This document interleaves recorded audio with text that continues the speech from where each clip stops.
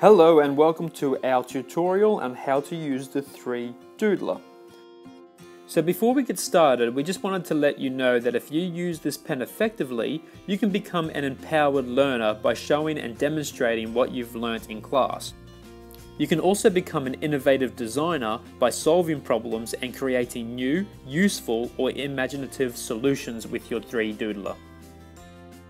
So to get started with the 3Doodler, what you'll need is the actual 3Doodler. You'll need a filament.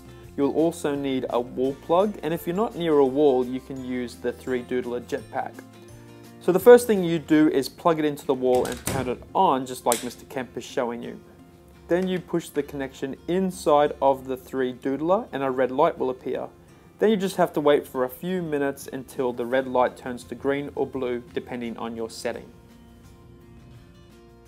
Once you see the light turn green or blue, you can adjust that to your liking.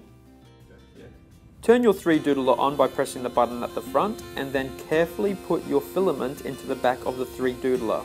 Don't force it in, just place it in there and then slightly twist it with your finger and thumb until you'll feel it catch into the cogs. Once it does catch, let go and you'll see the filament slowly go through the back of the 3Doodler and out the front. To get started, push the slow setting. When you put your 3Doodler near the board, leave a tiny gap between your pen and the board, and that way the filament will stick to the board and it will let you turn corners. When you're drawing up with the 3Doodler, turn the 3Doodler off and then keep it hovering until the filament dries.